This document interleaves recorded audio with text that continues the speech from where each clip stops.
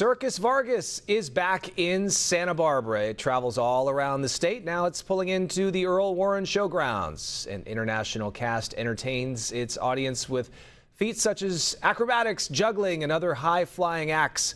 The conductors gave us a sneak peek. So the thrill acts and all the circus acts, flying trapeze. We have a Wheel of Destiny. We have motorcycles in the globe. We have, lots of fun stuff, and mostly, more than anything, we try to create an interactive show, an interactive production where people can feel like they're part of the show. It's been years since I've seen it, but I remember it is very fun. Guests can enjoy the spectacle in Santa Barbara from June 10th to the 20th. Then it moves north to San Luis Obispo.